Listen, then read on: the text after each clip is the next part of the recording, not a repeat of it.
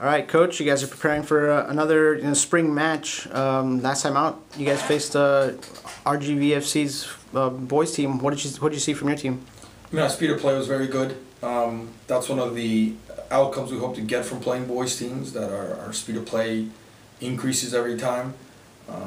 We can't really make mistakes against teams that are athletic like that. And what we're hoping for is the 2 weeks of work that we've made will allow us to not only maintain good speed of play, but reduce errors, and hopefully, we can continue to improve.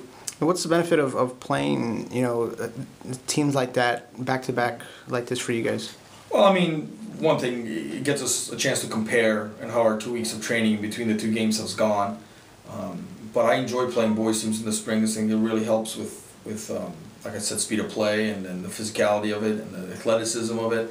And allows us to make decisions very quickly and get faced with challenges that we may not normally face in the regular season.